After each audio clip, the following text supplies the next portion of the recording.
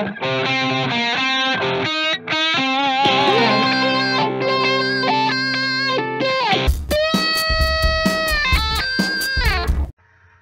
is directed by James Mangold and stars Hugh Jackman as Logan. And this movie is far further in the timeline than any of the other recent X-Men movies. This one takes place all the way in the year 2029, and Logan is an old man at this point. He is not exactly as fit. His claws don't come out all the way. His regenerating skin is just not as fast as it used to be. The bullets do not come out as easy as before, and he still has to, though, function as the Wolverine, even though he doesn't want to be that guy anymore. Last year we had Deadpool, which was really the first R-rated movie that was successful in the superhero genre.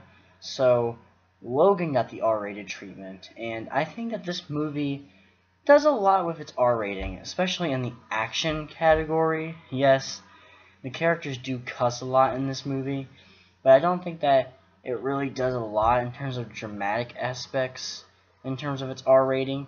But for its action scenes, it gets everything out of its R rating.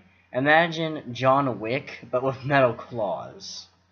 James Mangold directed the 2013 movie The Wolverine, and I liked that movie. It was decent. I think that it wasn't very well paced, and I do think that this film is a lot better. They paced this movie a lot better. Things actually feel like they're unfolding, which didn't really feel that way in The Wolverine.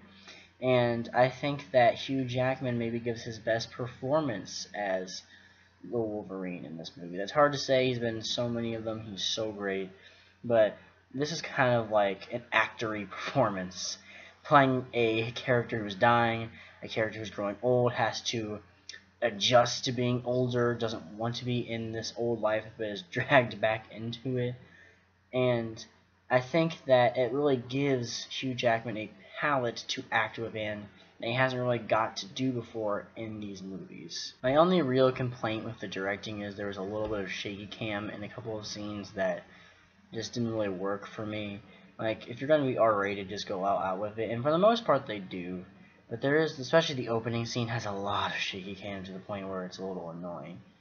But I do think overall that this film is very consistent, which I also felt was a shortcoming of the Wolverine.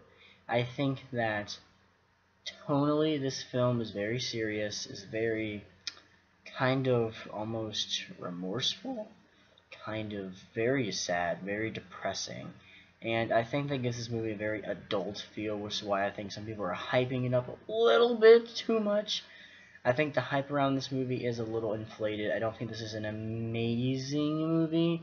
It's certainly a great movie, but I don't think this is the best superhero movie ever. It certainly is in the top maybe 10 of all time. This is a very, very, very, very, very good film. But I think that it really misses the emotional arc it's going for. And it comes close. By the end of the film, I really wasn't that emotional. I felt a little indifferent. Not because what was happening was bad. In fact, it was very well done. But I wasn't crying. I wasn't emotional. So, in a way, the movie kind of failed at what it was going for. But this is a very well crafted, well shot, well acted film. There's also a very serious problem with the production design of this movie. And that's the fact that this takes place in 2029, but the technology is 2017 level technology. And some people seem to think this isn't a big deal, but it is a big deal because you're making a movie that does feel more mature, that does feel more well thought out. This isn't just a popcorn film. And when you make a movie that is just a little bit more than that kind of popcorn experience, you really should flesh out your ideas. And when you have a movie that's set in 2029, it doesn't really make sense for things to look like 2017. There's an iPhone that someone picks up at one point in this movie, and it looks like my iPhone. It doesn't even look like an iPhone that would exist in 2029. There's like an iPhone coming out every single year practically right now. And the fact that they just look the same is just bad production design.